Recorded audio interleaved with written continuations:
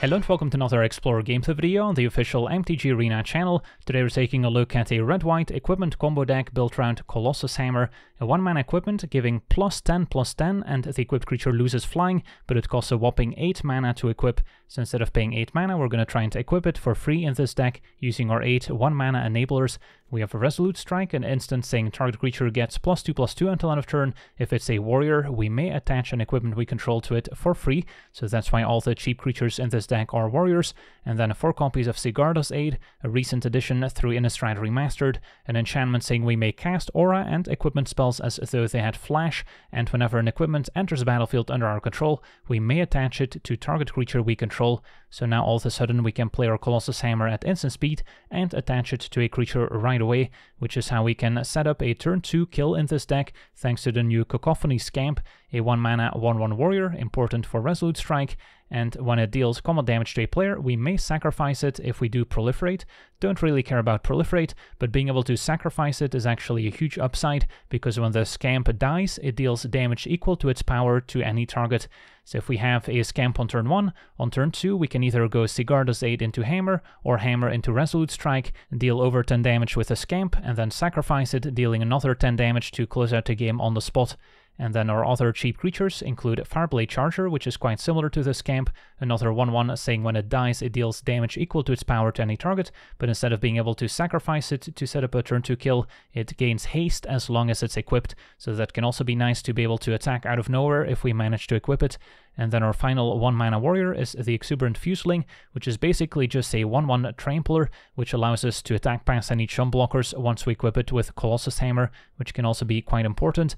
But if the opponent does present some blockers, we can also potentially end the game with a thud by sacrificing a creature and then dealing damage equal to that creature's power to any target. So we can just aim this at the opponent's face, especially after sacrificing a Scamp or Charger equipped with Colossus Hammer. We get to deal twice the amount of damage with our thud now to make sure we can end the game on the spot. And then to make sure we can consistently find our hammer, we also have 4 copies of Fighter Class, which when it enters lets us search our library for any equipment card and put it into our hand. So we're usually going to find our Colossus Hammer, but we also have a 1-off Shadow Spear, which can give +1/+1 trample and lifelink, equips for just 2 mana, so this one we can actually pay for, and that will make sure that our creature that's equipped with Colossus Hammer can attack past any chump blockers, and the lifelink also very helpful in racing situations. And then to round out the deck, we have some initial draw and discard effects to make sure we find all the different combo pieces, because despite having essentially 8 hammers between Hammer and Fighter Class, 8 ways to equip for free, and 10 creatures, we still need to make sure we find all 3 of those elements in a timely fashion. So to help with that, we have Thrilling Discovery, 2-mana sorcery, lets us gain 2 life, then we may discard 2 cards. If we do, draw 3 cards. And then 2 copies of Bitter Union, which lets us discard 1 to draw 2, and then for 1 mana we can also sacrifice it, and then creatures we control gain haste until end of turn, which can also be important alongside our Scamp or Fuseling to be able to attack right away. And then topping off our curve, 2 copies of Nahiri the Unforgiving can be played for 3 mana and 2 life, in which case it enters with 3 loyalty, or 4 mana, in which case it enters with 5 loyalty, and then has 2 different +1 abilities, 1 to discard a card and then draw, which is what we're most interested in to help find the missing pieces. And then we can also +1, saying until our next turn, up to 1 target creature attacks a player, each combat if able, so that can prevent the opponent from attacking Nahiri with that creature, maybe also forcing them to attack into a large creature we control equipped with Colossus Hammer. And then the 0 ability says exile target creature or equipment card with mana value less than Nahiri's loyalty from our graveyard, create a token that's a copy of it, the token gains haste, and exile it at the beginning of the next end step. And because all the creatures and equipment in this deck have mana value of 1, we will always be able to get them back with Nahiri using that 0 ability, so that can also be very nice to maybe get back a Colossus Hammer if the opponent made us discard it, for instance, or maybe get back another creature that we'll be able to sacrifice in the same turn to a thud, for instance. And then the mana base includes plenty of red-white dual lands, because we need to be able to cast all our spells with maybe just 1 or 2 lands in play, which is of course the final element we need alongside our 3 combo pieces, is ideally 2 lands to cast all those spells. So we've got 4 copies of Sacred Foundry, 4 Pathways, 4 copies of Inspiring Vantage, which is the best land in this deck as it's untapped early on and doesn't cost us any life, Battlefield Forge, Crucible to make some 1/1s, and Aigancho offering a tiny bit of interaction, and then a few basics to round things out can also be useful in case we need to search them up. Could also try Mutavault in the mana base as a creature land that counts as a warrior for Resolute Strike, but of course there's not too many spells we can cast using colorless mana. And then we also get to free roll a Giganta as our companion. Even if we don't cast it for 5 mana, we can still put it in hand and then maybe discard to still get some value from it. So yeah, that's our deck. Now let's jump in some games and see how the deck does. Okay, we're on the play, and our hand threatens a turn 2 kill, so I'm all for it. Scamp into Hammer with Resolute Strike, and then Nahiri to potentially play a longer game if it comes to it. So if our opponent doesn't have a 1 mana play, they could just be dead. Alright, turn 1 Scamp, let's go. What's our opponent playing? Turn 1 Mountain, uh-oh. This could be bad. A Denizen? Alright. So we can get our Scamp equipped here. See if they block. Opponent obliges. But now they're in permanent Shumblock mode. Since as soon as a Scamp connects, we can sacrifice it and take out the opponent. Firebrands is turn late here, would have been very effective as their 1-drop. Deals 1 to the Scamp. And our opponent explodes. Alright, I'll take it. On to the next one.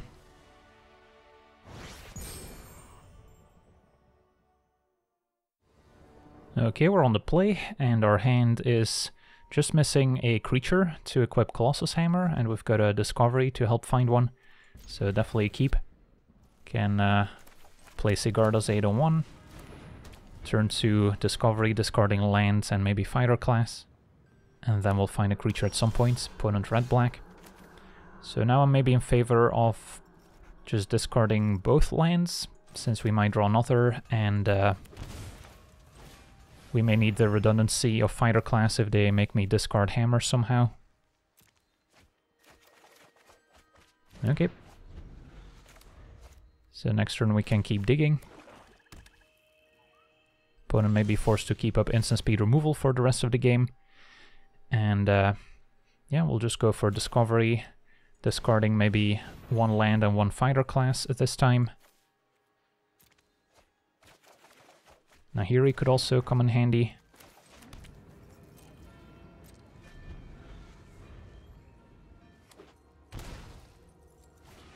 And a Bankbuster. Opponent might still have a Fatal Push in hand.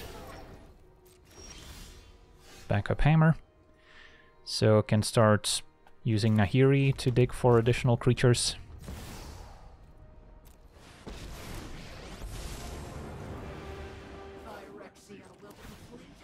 And then I could see discarding a Hammer, so we can also get it back with Nahiri, and we may end up leveling up Fighter class to use its various abilities if the game goes long.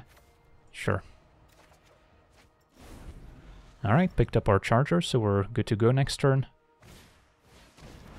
So our opponent's playing it safe here.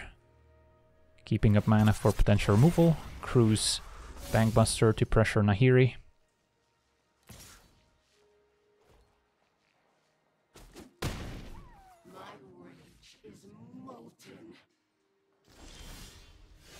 Alright, with a land, I think we actually can win through Fatal Push. Can just play Fireblade Charger, use Nahiri's 0 ability to get back a Hammer from the graveyard. If they respond with Fatal Push, flash in 2 more Hammers, equipping Fireblade Charger, and then when it dies it will deal 21 damage on the way out, which should be just enough here. Yeah, let's try it out.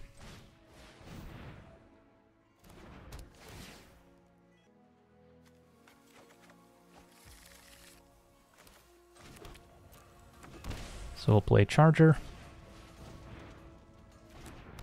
And then use a 0 ability here. Exile Colossus Hammer. And then we have 2 more Hammers so we can play at instant speed. I imagine our opponent's going to Fatal Push in response here. Alright, they let it resolve. So now we can attack.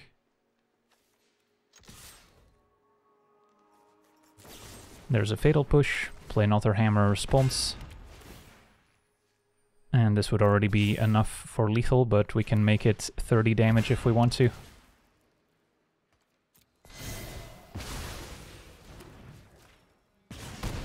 Awesome, on to the next one. Alright, we're on the draw, and we've got the combo all rolled up here. Fighter class gets hammer, we've got the aid, we've got the creature. So just hoping there's no interaction to disrupt us. Opponent maybe an Angels deck, and we actually drew the hammer. So against Angels, Charger would gain haste, so it could maybe play a Sigarda's aid. Portable Hole could maybe still exile it. Yeah, Charger I think makes sense, since it's the most replaceable as opposed to Sigarda's aid if it gets Portable Hold.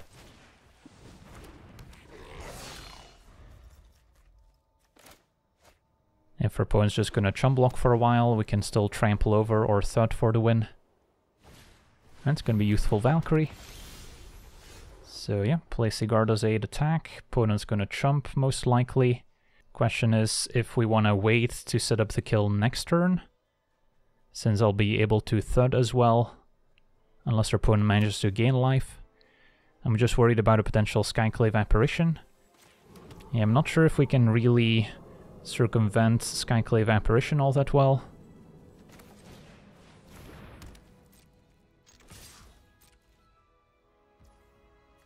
Alright, opponent takes the damage, so now we can get in for 11. And then next turn thud for another 22. Do they have a Skyclave? In which case they have to exile the Charger, otherwise we can still get there through Fighter class. But they may see the hammer itself as a bigger threat. Opponent does have the Skyclave. Exiles the hammer, so we still have Charger in play now. So yeah, Fighter class get another hammer. And hope they don't have a second Skyclave, pretty much. Opponent jumps, so now at least we have a replacement creature.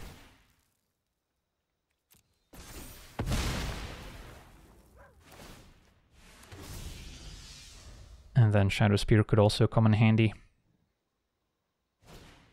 Righteous Valkyrie's fine. Okay. And now we've got a lot of ways to potentially end the game. Can Shadow Spear Charger, increase its power some more. And then thud. Or we could attack first.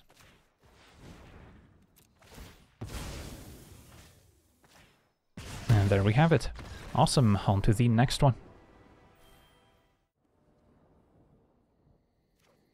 Okay, we're on the draw. Our hand's just missing a creature to equip. We have 2 enablers and essentially 2 hammers.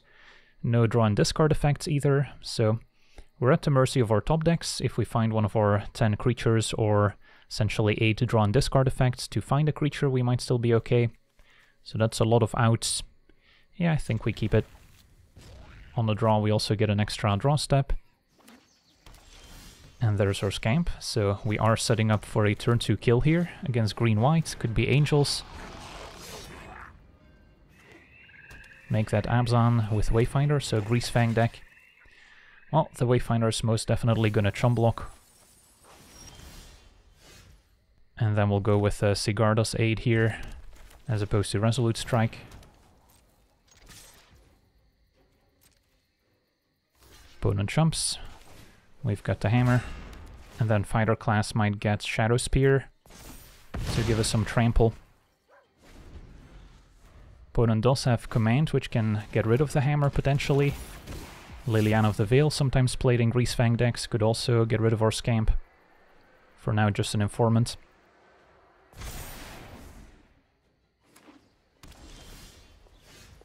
Okay, so Fighter class gets Shadow Spear. Should do the trick.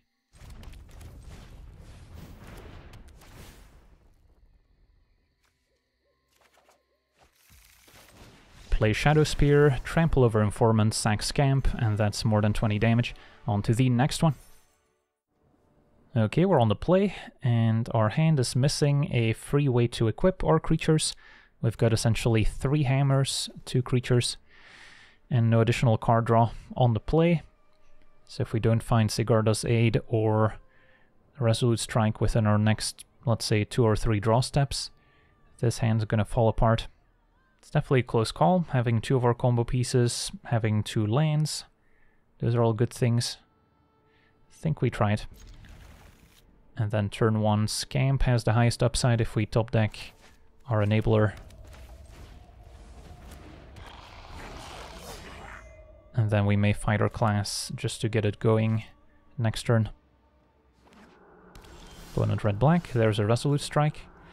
So do we think our opponent is holding a Fatal Push? If not, we can just win. Well, let's see if there's a pause here. There didn't seem to be one.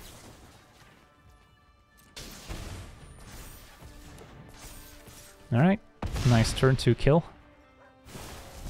Doesn't happen every day, but got lucky on this attempt. On to the next one.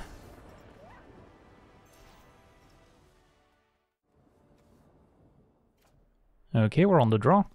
Our hand is missing a free equip, but we have Fighter class for Hammer, 2 Chargers, and then both Discovery and Nahiri to dig for one of our enablers.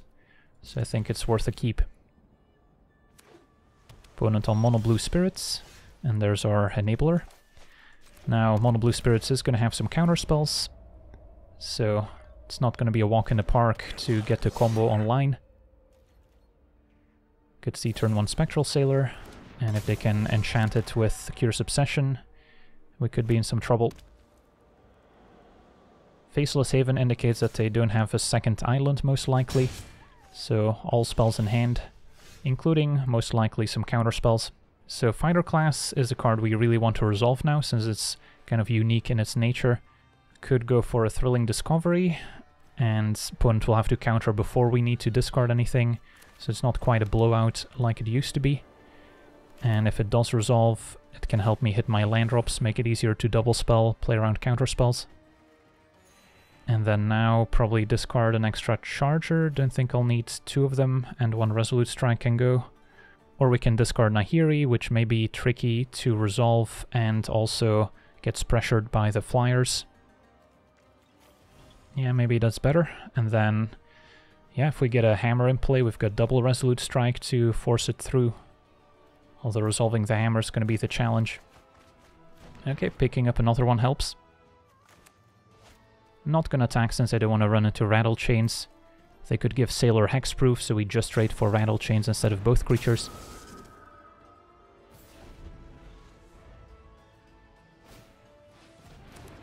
Now our opponent goes for Curious Obsession, since they want to find additional blue mana. And if they don't, they could be in trouble here. And yeah, another Faceless Haven, no double blue. So now the coast is clear for Colossus Hammer. And then let's make sure we do this right. Play Hammer, Resolute Strike, equip for free, hit for 13. Then I'll still have 1 mana available. Still need to watch out for bounce spells potentially. But yeah, that seems good enough for now. And then I might as well just play tapped Sacred Foundry then. As opposed to playing another Resolute Strike just for +2 damage.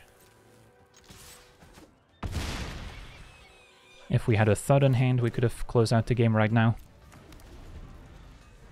And now for opponent's forced to chum block turn after turn. That buys us a lot of time. And with another Resolute Strike in hand, a bounce spell would not be the end of the world, since Charger gains haste if it becomes equipped. So if they're not careful, they could still leave themselves dead on the way back. But most bounce spells would probably be instant speed, so there's no reason for them to play it in their turn.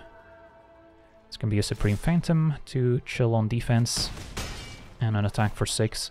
So we're also under quite a bit of pressure. Can channel Crucible to attack for a bit more. Scamp is interesting, because now we'll have potentially 2 creatures that can attack to wield the hammer through Resolute Strike.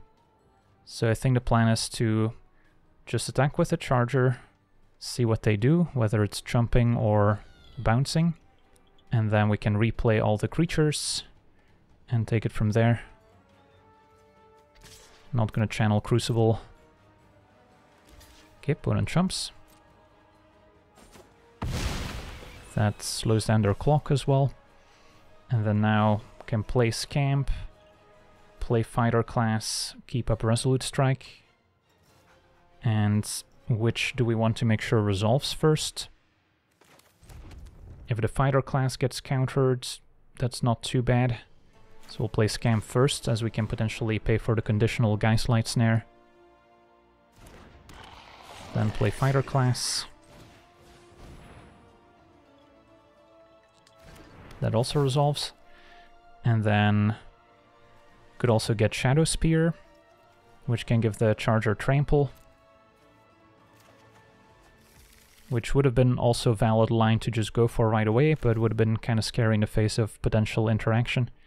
So I can play Shadow Spear now or play the next turn.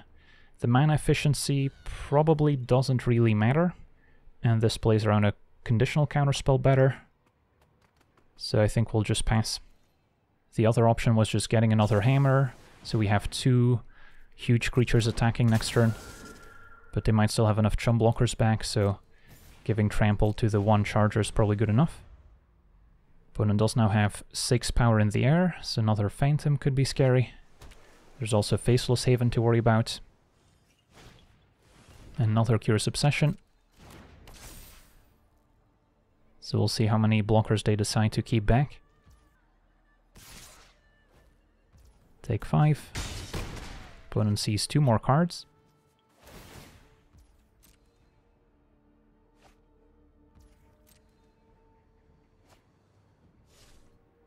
If we find a Thud, we can just win even if they counter Thud, since we would still deal 11 with the Charger.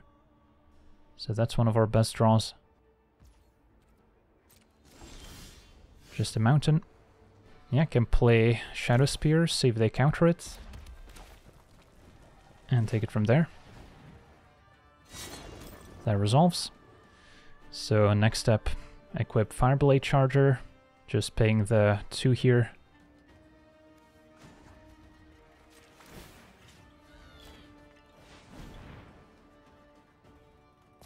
And hope there's no bounce spell.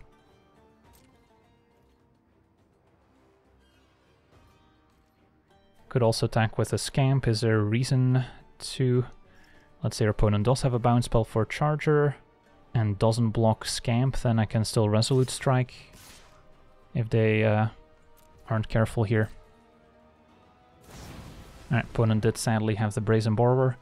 So now we're gonna lack Trample on the Scamp if they block it.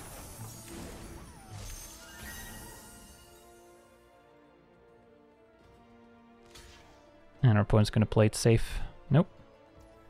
Alright, let's go for Resolute Strike. I think it's my only out at this point. But they may have another counterspell here. Yeah, Geistlight Snare.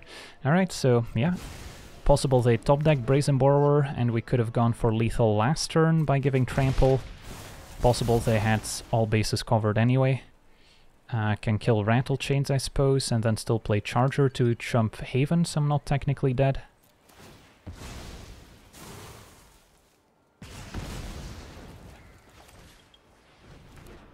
Although, it's going to be pretty tricky to top deck our way out of this. Another Curious Obsession. Alright, that's 6 in the air. GG's. It's a very close game. And again, possible we had the winning line if we went for Shadow Spear a turn sooner. On to the next one. Okay, we're on the draw, and we've got a great hand. Creature, 2 enablers, and then Fighter class to get Hammer. And then I'm probably going to want to play Fuseling on 1, class on 2, and then turn 3 we can hopefully go for 8 into Hammer, or we can just top deck Hammer. Up against a black-green could be a Greasefang deck. In which case, yeah, just play Fuseling, still our plan. And then next turn 8 into Hammer.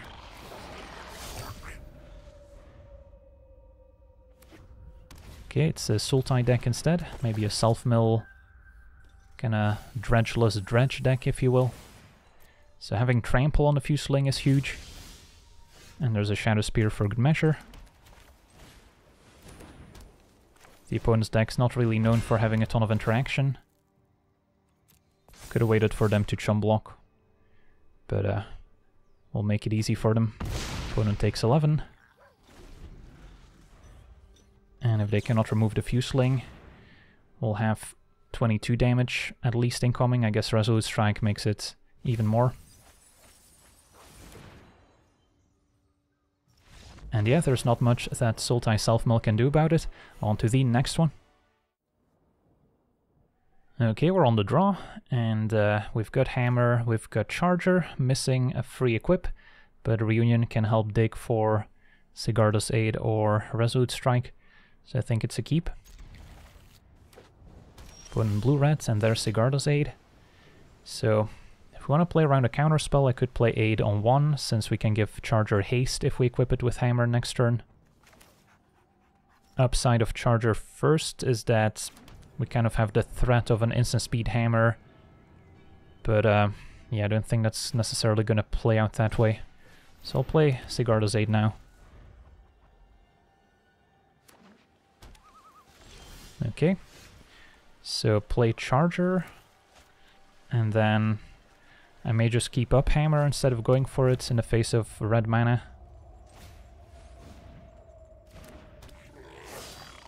But yeah, we could be attacking for 11 here, it's just a bit risky if they kill Charger in response.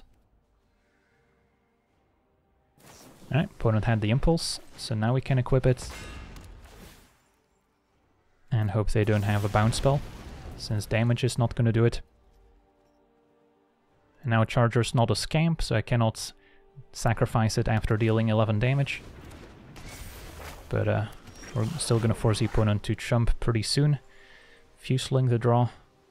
So I can Fighter class, get Shadow Spear now to trample the Charger.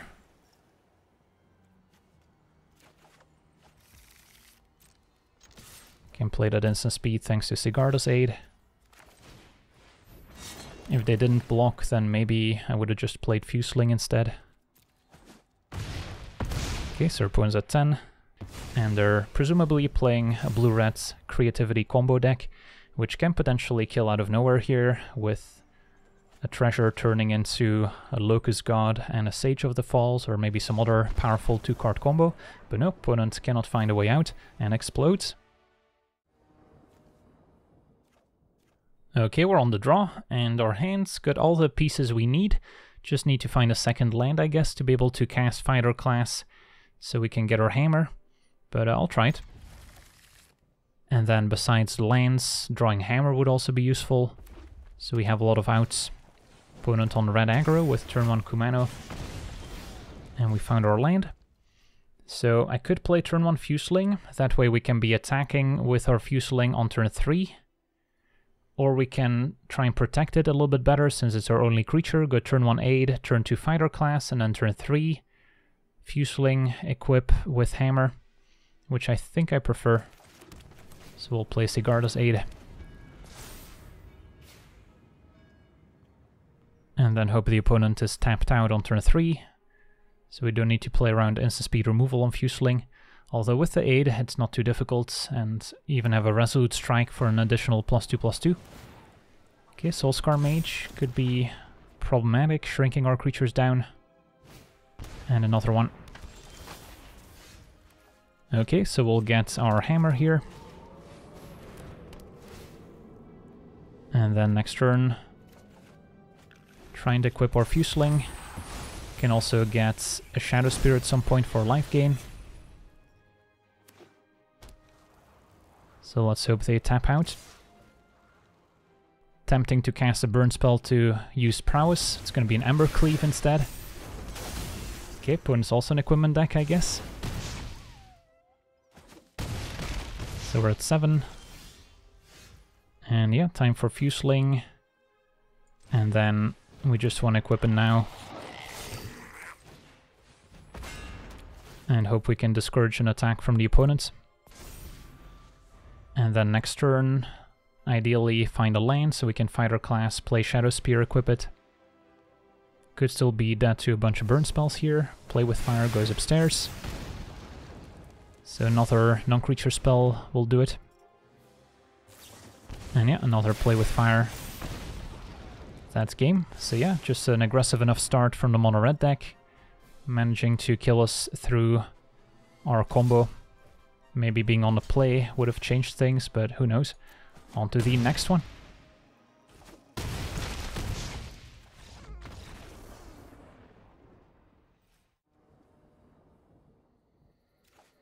Okay, we're on the draw. Our hand is missing a hammer, but we have a few discard and draw effects, 2 creatures for redundancy, and a Sigarda's Aid, so it's worth a shot. Up against Green Devotion, potentially, so don't expect too much interaction. And then turn 1 can play a Scamp, turn 2 most likely Bitter Union, take it from there.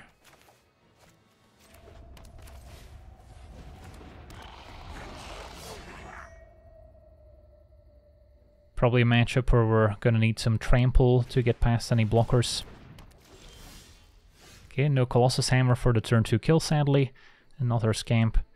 So now maybe discard Scamp to Bitter Union and keep digging.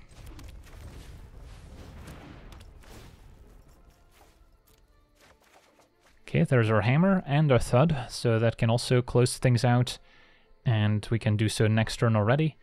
Could also attack, sacrifice Scamp, kill elves. Don't know if that's really necessary. So yeah, we'll just attack for 1 and pass. And then we've got our third land. So we're just gonna go Sigarda's Aid into hammer, thud, and that's more than 20 damage.